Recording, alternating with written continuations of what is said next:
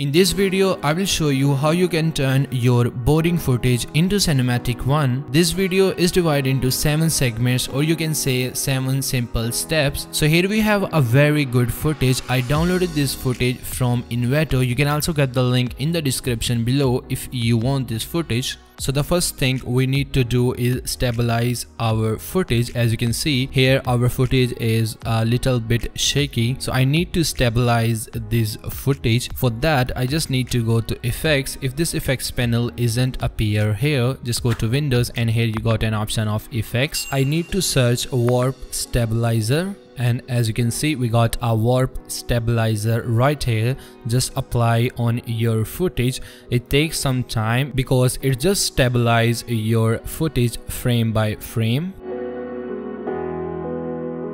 So here our stabilization is just complete. So here you can see it just got a little bit difference. So the smoothness of our footage is just increased. So the next thing we need to do is slow down our footage. If you watch some cinematic sequence, you have an idea that cinematic sequence must be in a slow-mo or its speed is just slow. So I need to slow down my footage. My footage is already a little bit slow, but I need to do some more. I just decrease it 10 times, but you can also decrease your footage 20 or 30 times according to your footage requirements. So I really recommend you go with optical flow, because some of your pixel of your footage may be broken by just decreasing the speed of your footage. But if you go with optical flow, it may be arranged according to your footage. It does not interrupt your footage. So just press OK, and here you go. Our footage is just slowed down 10 times and it's just looking more good. The next thing we need to do is to add a zoom in effect. It's just looking good to add a zoom in effect in your footage, and your footage is just zoom in slowly. So for that, I just need to go to effects control, and here I got an option of scale. Just make a keyframe right here and just go to last of your video like that, and make a keyframe and change the scale value to 115 or 120 is actually on you. So I'm just change my value to 125, and it's just looking good for my footage. You can also go with the same value if you want. So the next step I'm going to do is to add a Gaussian blur, because I have an object in my footage. If you don't have object in your footage, then I really don't recommend you go with a Gaussian blur, because if you do that, your footage looking weird. But if you have an object like a bike, car, or some people in your footage, then I really recommend you go with the Gaussian blur, because it's just looking great to your background of your footage.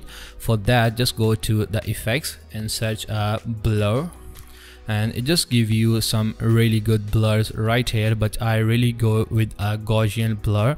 So first of all, I need to go with an adjustment layer, because adjustment layer is really good to use for this purpose, because we can change it later if we really want to change. And I'm just apply a Gaussian blur on my adjustment layer. I just go to the effects control and just create a mask right here. So I just make a mask little bit according to my object of the footage, and change the blur to 15 or 10. I think so 10 is really good, because it's just not noticeable. But if you go with more like 20 or 30, then it's looking weird, and 10% are really good with that. So make sure you can invert it, so it's just looking like this. And as you can see, it's just looking really good. You can also decrease it according to your requirements, and 8% is really good for me. You can also check it out, this repeat edge point, so it's just not looking weird for you. Now the most important point of a cinematic sequence is always color grading. So for that, I'm just go with a lumetri color. Color grading is another concept, and this video is not about color grading, because if I go with a color grading in this video will be so longer. So in this video, I'm just apply my layers that I recently uploaded video on YouTube. You can also get a free layers link in the description below. So I just select an adjustment layer and go with my some of the layers that are looking really good. So this layers is really good to use. So I just change the intensity to 75 or 80 something, but it's looking really not good much. So I'm just go with the basic correction and make some changings.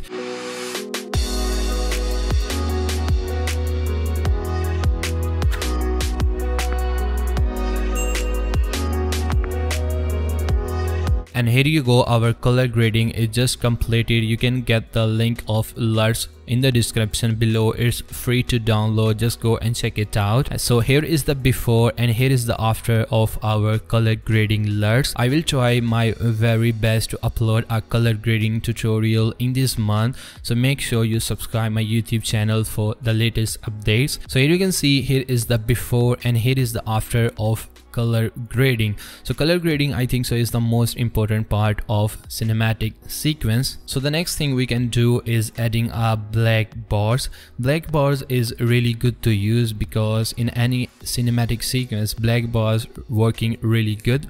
So I just create a new adjustment layer, make it longer like that. Just go to effects and just search crop right here. It's a simple method to create a black bars. And now in a crop you can change the bottom value to 10 and top value to 10 as well.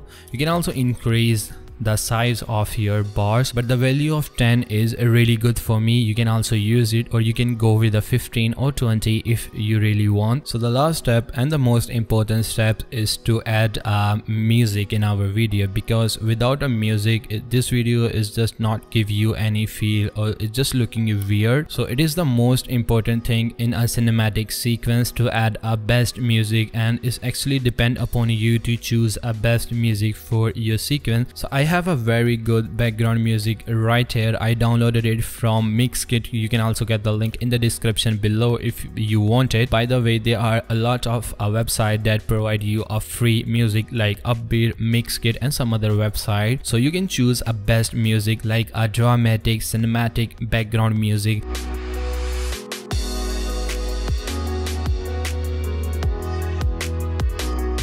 Now adjust your music according to your footage and just make a feel in your footage.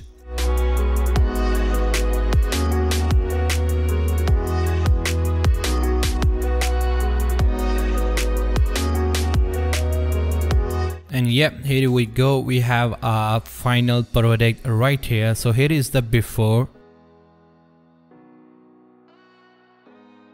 and here is the after.